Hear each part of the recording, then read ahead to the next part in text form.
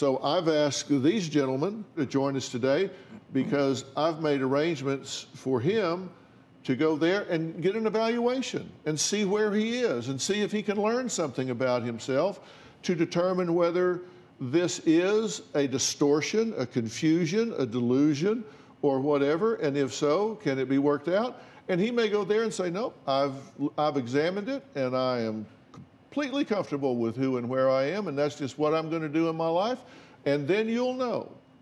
And so my question is, are you willing to go and be evaluated and take a look at this? We would have to work scheduling. You don't have a job. I don't have a government job type deal, but I have a dog.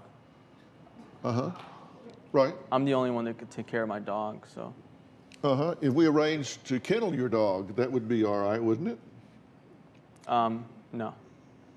Mika wouldn't do good in a kennel, No. but. I am willing to, but there would have to be some sort of scheduling. I would have to talk to my parents. Like, there's a lot of logistics. Okay. Ronaldo, are you still there? I'm still here. You would support this, would you not? I would support that. The problem I'd be running into is it seems like everybody has a dog and everybody wants to put it over here. So I am offering a absolutely top drawer, 5-star, cutting edge evaluation and treatment center here, and I expect you to step up and support me 100%, my friend. And if there are logistics to work out, I would expect this family to work them out if I'm willing to have worked out all of the resources that I've done and brought these people here. You guys are willing to step up and work with him and try to find the bottom here, right? Yeah, absolutely. I mean, clearly you have a big heart to serve and protect people, but something's gone terribly wrong here.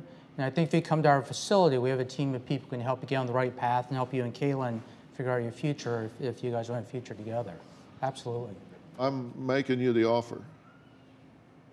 I would really have to take a step back and look at my scheduling. Okay. There you have your answer.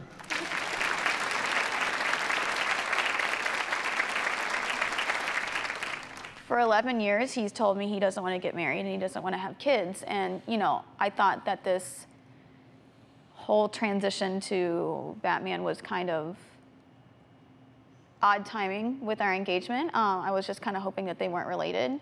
But now I'm starting to think that it is related. My theory is hiding, right?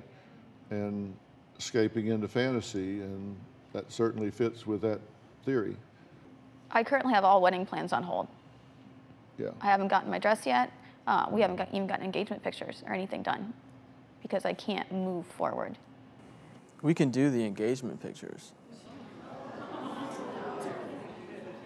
Robin has a sign, a little sign by her computer that says, if you hesitate, don't pick me.